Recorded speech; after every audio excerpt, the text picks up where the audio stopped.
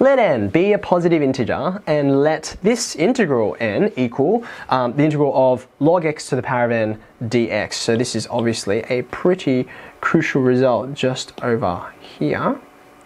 That integral there, we're going to use that. All right, prove that in equals, and then you've got this result here. Now, when you look at this closely, you can see, I hope, that this has come from integration by parts. It's got that kind of telltale sign, right, of you've got this here, oopsie daisy, you've got this here at the front, which is been integrated, and then you take away another integral, which is what happens when you do integration by parts. Part 2 is going to say we'll use that to find out this, and essentially this recurrence relation, or this reduction formula that we're going to prove in part 1, will allow us to see this power here. We can go from that to climb down to a 2, down to a 1, and then down to a 0, or in reverse order as you're about to see. Okay, so let's use integration by parts. This is question 1C. Whoops, did he not use a laser pointer? That's not very helpful. Part C, let's form this integral. So I've got in equals the integral of log x to the power of n dx. All right, now I want to think about, okay, for part 1, what is the appropriate u and what is the appropriate dv? Now, this is one of those cases where it looks like a product, log x times, itself a number of times, but the most easy way to break this apart is actually just to treat this entire thing as u. Because if I then say there's a 1, let's just sneak this in here, there's a 1 hanging in there. If I make that the dv, then it's very easy to integrate, and it will introduce the x term that you can see right here, right? This is going to be the v du that you can see. This x will be the v, right? So therefore, I'm going to write out here, let's designate u as the other part of the integrand, the log part, log x to the power of n. And that gives me a du on dx, which is equal to, this is just chain rule, isn't it? So bring that power out the front, log x, reduce the power by 1, and then multiply by the inside derivative, which in this case is 1 over x. So there's my u and du.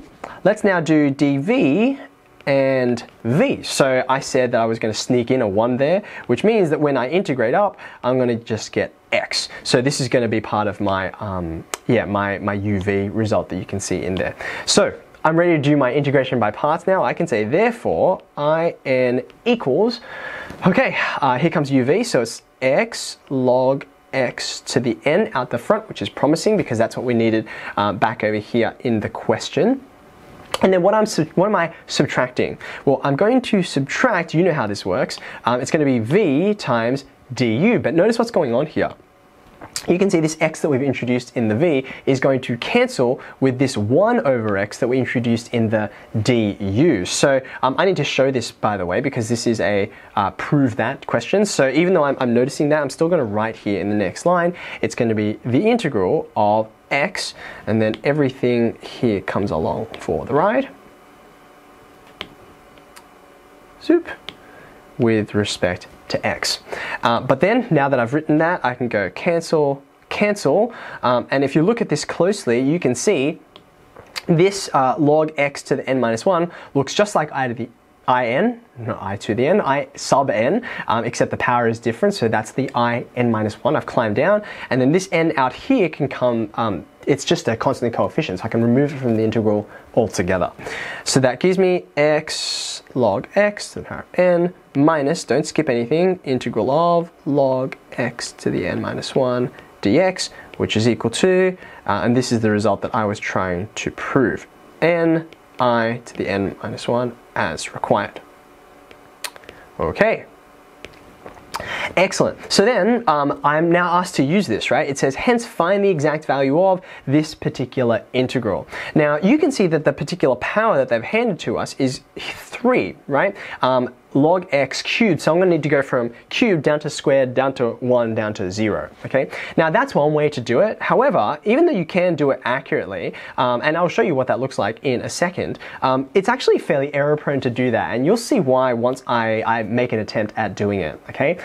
It's error prone because you sort of overload your working memory, so how can we try and reduce the amount of working memory that we're using while doing this question? Well, as I write down part 2, what I'm going to do is, instead of writing the question and sort of using that as my starting point, the integral from 1 to 2 of log x cubed, I'm actually going to start all the way down from the bottom with the simplest terms. So instead of log x cubed, I'm going to start with log x to the 0. That's as simple as I can do. It's trivial, in fact. And then I'm going to build from 0 up to 1, 2, and 3, and that way I can simplify as I go, which reduces the working memory demands and avoids the cognitive overload that can often happen. So let's have a go at doing this. I'm going to start off with, whoopsie daisy, I0. So by definition, it's going to be, in fact, I'm going to do this from 1 to 2 because the question specifies. So I'm going to integrate from 1 to 2 log x to the 0 dx. Okay, so I'm being slightly flexible there with my notation of I0 because the IN that was introduced up here doesn't have the boundaries there. You can see, whoops, right there, this is just an indefinite integral here, but I think it's going to be okay for me to use it in this fashion. So let's go ahead and start simplifying this, right? This is the, let's zoom in a bit. There we go. Integral from 1 to 2 of 1 with respect to x, because that's what happens when you raise stuff to the power of 0. Last I checked, the integral of 1 is just x from 1 to 2. Top bound, take away lower bound, bam, I've got 1. So that's about as nice as it gets for I0. Suppose we shouldn't be surprised because it is a basic term. Let's go to I1. Okay, so from the earlier part of the question, part 1, we can say this is the x log x to the power of whatever your value of n is, right? So in this case, it's going to be x log x, and it's log x to the power of 1. So it's log x. Now, you might remember in integration by parts, when we use it, when you substitute through and if you have boundaries, that means this is actually not just x log x as a random sort of, with the variables intact, but it's actually just, the x's are just dummy variables. This is a definite integral, right? Or it's the end product of a definite integration process. So that's why you can see I've included these boundaries in here. And then I'm going to be subtracting n times in minus 1, right? You can see that result right there. So the n in this case is 1. The in minus 1 in this case is I0, which thankfully I just evaluated. So therefore I can say, let's now start doing this, right? I can do my upper bound, take away my lower bound, so that'll be 2 log 2, take away 1 log 1. We'll return to that in a second. And then I'm going to subtract 1 times 1, because that was I0, which we just worked out, we just determined earlier. Okay, that leaves me with 2 log 2. Log 1 is just 0. Like, what's the power that I raise a number to get 1? 0. And then you've got that minus 1. So you can see this term has vanished and that minus 1 is just sort of tucked in there. Okay, I've built successfully from I0 to I1. Let's just keep on going up the ladder. So this is going to be now I2. It's equal to, all right, now just be careful. Going back to your recurrence relation, it's x log x to the power of n. My n is now 2. So therefore, I'm going to have x log x, and that log x has been squared. You can see this log x is just the power of 1. That's why I didn't need to write it. Between 1 and 2, and then I'm going to subtract n lots of the previous I, right? So it's 2 lots of I1. That's what I got in the previous line. So let's break the page there. Now let's see here, I think I need a square bracket again. Here comes the upper bound, so 2 log 2 squared, take away, and here comes the lower bound, 1 log 1 squared. Just be careful what you're substituting into what. You're putting 2's into here, so you're like, is that power there or something I'm substituting into? No, it's part of the actual primitive. And then I'm going to subtract 2 lots of I1. I know what I1 is. I had it here from the previous line, so I'm going to duplicate that. Don't forget it needs some brackets. Okay, that's looking promising. Let's expand this. So I've got 2 outside of log 2 squared. Just like we had before, this log 1 term is just 0, so it is gone skis.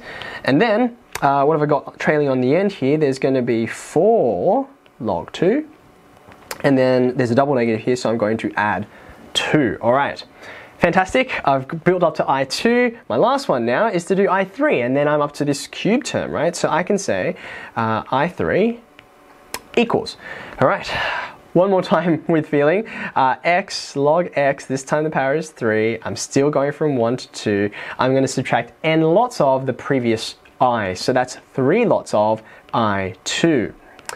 Whew, okay, here comes the upper bound, so it's going to be 2 outside of log 2 cubed. Take away, I've done this enough times to say, oh, I know what, that's 0, because there's going to be a log 1 term in there, right? So that's done there, and then 3 lots of, and then you can see that I'm going to get the previous I, which I evaluated right there. I think I need a bit more space. Okay, fantastic. I'm so very close. Here comes the last line. 2 of log 2 cubed. And then how many of the squares do I have? 6 of those. Log 2 squared. Watch for that double negative, so it's plus 12 of just the log 2's. And then I'm going to take away 6. Take a breath. That's it. So, that's the result we needed to get for part 2. I did promise I would show you what would happen if instead of building up from 0 up to 3, what would happen if you tried to climb down from 3 down to 0. Totally doable as well. In fact, it's actually fewer lines of working. However, because the reason why it's fewer lines of working is because in each line, you're doing more. So I'm not even going to finish it because we know what the answer is, but let me just show you what it looks like if I try to do this from I3. So I'm going to say, all right, line 1 is going to be the integral from 1 to 2 of log x all cubed dx. And let's see how far we can get before you start to realize, whoa, this is becoming a mess. All right, I go and I refer to the recurrence relation right here. So I'm already jumping in at 3. I'm jumping in from the top of the ladder, right? And I'm climbing down. So therefore, I'm going to say, well, this is going to be x log x cubed from 1 to 2, so you'll recognize this, we just did this, right? And then I'm going to have to subtract n lots of 3in minus 1. Now, I don't know what in minus 1 is because I'm climbing down, I don't know anything, right? So I just have to say, well, what's I2 in this case, which I haven't evaluated? So I'm going to write in what I2 is now by definition. It's going to be the integral from 1 to 2 of log x all squared with respect to x, okay? Now at this point you're like, this doesn't seem too bad, Mr. Wu. Like, I feel like I'm doing exactly the same thing that I did before. One more line and then I think you're going to see it, okay? All right, so I've got this here. I better start expanding that, right? So what am I going to get? Here comes the lower bound. So it'll be 2 log 2 cubed minus 1 log 1 also cubed. That's done. And then I look at this bit and I'm like, okay, I don't know how to integrate this, but I can climb down the next rung of the ladder. So I can have that minus 3 out the front, and then I can say, well, let's just do this whole thing again, right? I'm going to put even bigger brackets, and then I'm going to use the recurrence relation another time for n equals 2. So that's going to be, take a breath, x log x squared from 1 to 2, take away n lots of, so this n is 2, and then I'm integrating and I've climbed down one step, so oops, it's from 1 to 2, and that's going to be to the power of 1, so I guess I'll just leave that with respect to x, and then I can close my curly brace. Okay, are you starting to see why this is the method that works if you can do your algebra perfectly and your calculus perfectly, but you're sort of asking to make errors, okay? Let me explain what I mean. We are doing a lot of things at once, right? This is a recipe kind of for disaster.